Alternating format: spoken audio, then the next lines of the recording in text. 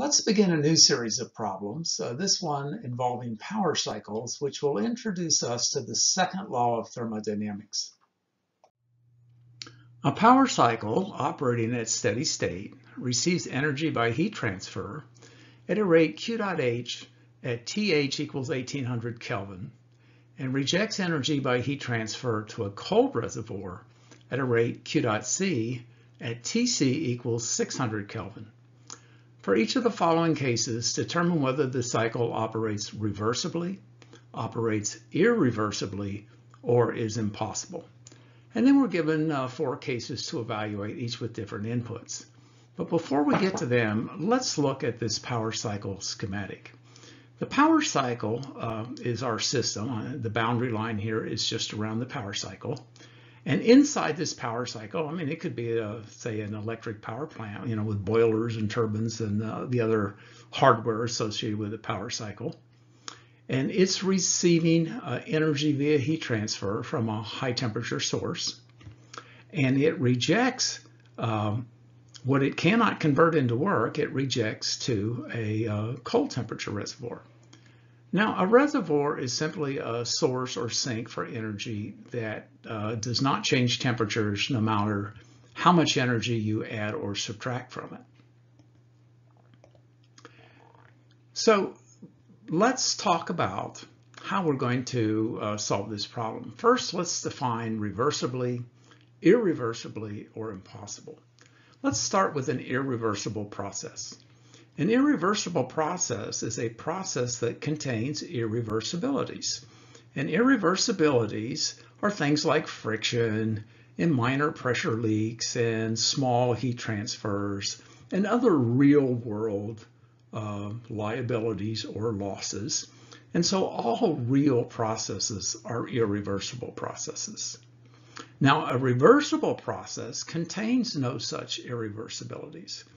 And we can't build one because we would have to suspend the laws of nature for a reversible power cycle ever to actually take place.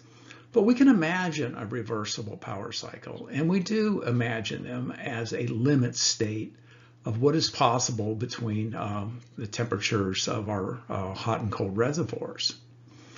An impossible power cycle is one where the efficiency or performance of the power cycle exceeds that of a reversible cycle. In other words, it exceeds the maximum theoretical performance.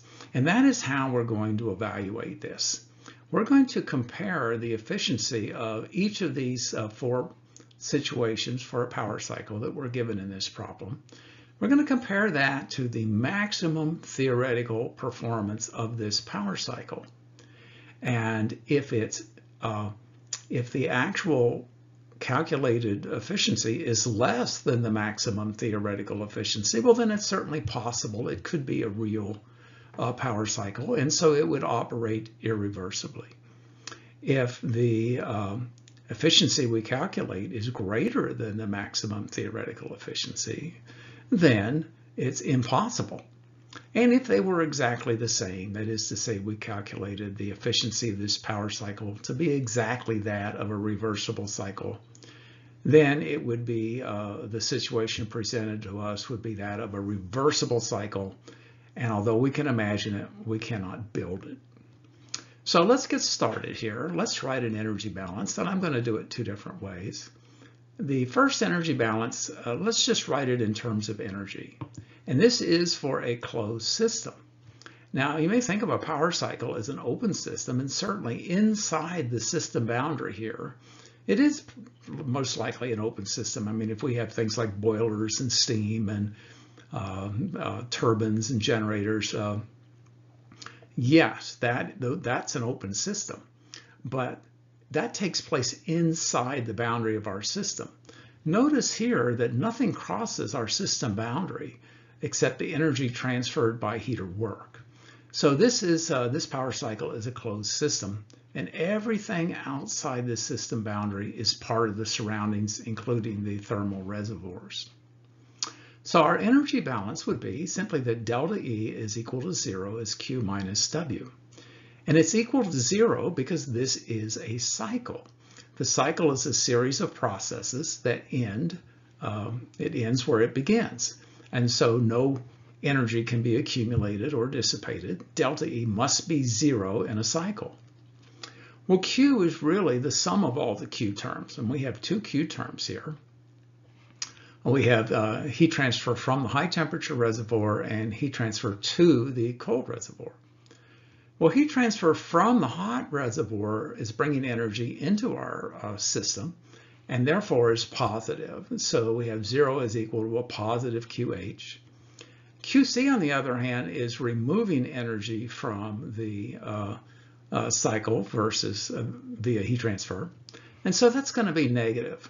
So our term Q here in this original energy balance becomes QH minus QC. And then we have minus W, of course. Rearranging, we get W is equal QH minus QC. Now we could have written this closed system energy balance as a rate balance, and that would be that dE dt is 0. It's Q dot minus W dot. Now why is dE dt 0? Because we're analyzing it as at a steady state operation.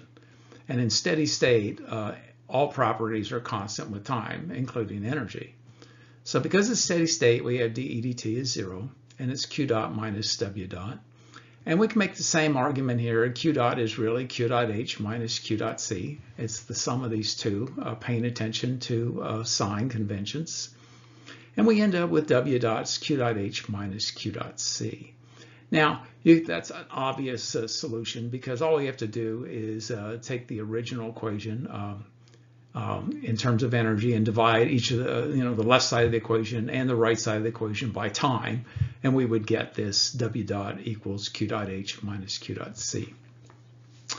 All right, we said we were going to evaluate efficiencies. What is the efficiency of a power cycle? Well, the efficiency is what we want divided by what it costs us to get it. And what do we want from a power cycle? Well, we want the work output. What does it cost us to get it? The heat input from our high temperature reservoir. So the power cycle efficiency is just the work output divided by the heat input, which is QH. But from our energy balance, work is QH minus QC.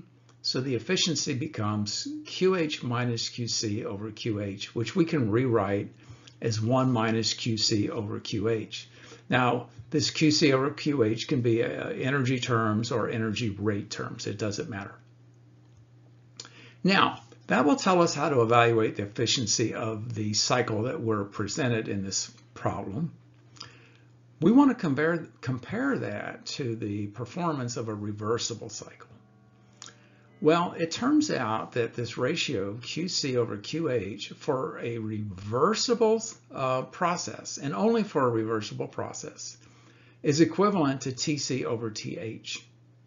So we can therefore write that the maximum theoretical performance, which is that of a reversible process, is not 1 minus QC over QH, but it can be written as 1 minus TC over TH. So this is the equation that we'll use to evaluate the maximum theoretical performance, which is that of a reversible cycle. And when we want to calculate the efficiency of the actual cycle, we can use this equation here, which is 1 minus QC over QH. So now let's calculate the maximum theoretical efficiency of a power cycle that takes place between these two thermal reservoirs.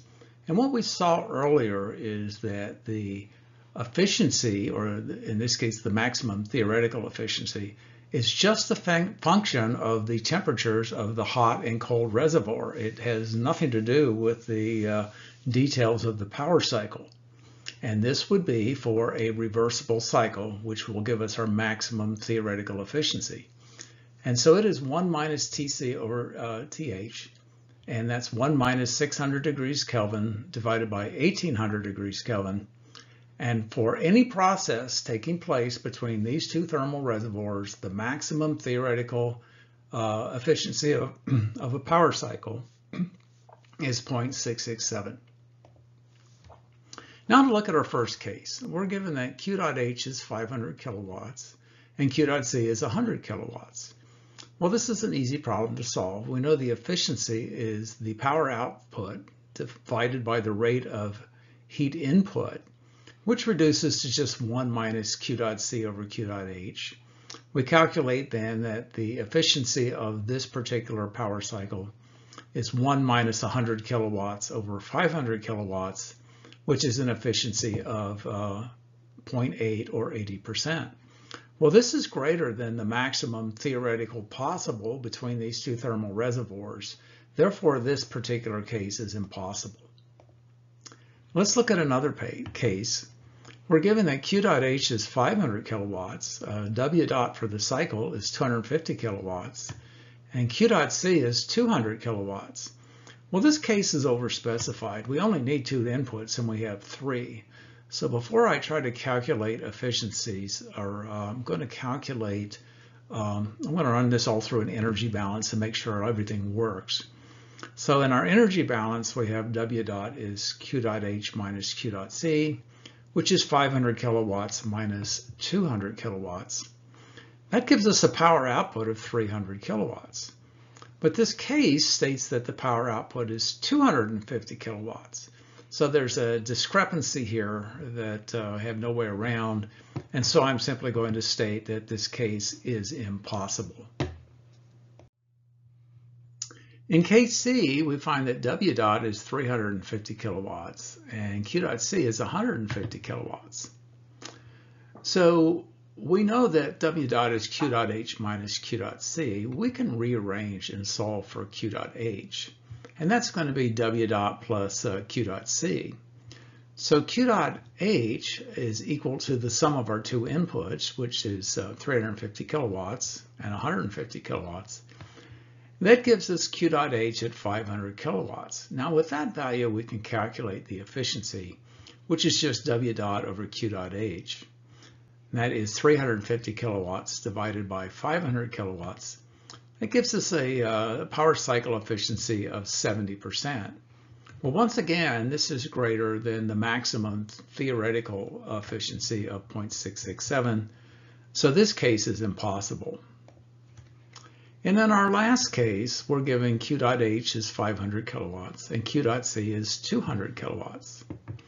And going back to our basic equation for a power cycle efficiency, which is 1 minus Q dot C over Q dot H, I have 1 minus 200 kilowatts over 500 kilowatts, calculating an efficiency of 60%. And this is less than our maximum theoretical efficiency. So that means this is possible. It doesn't say that it's true, it just says that it's possible. And all possible or real cycles are irreversible.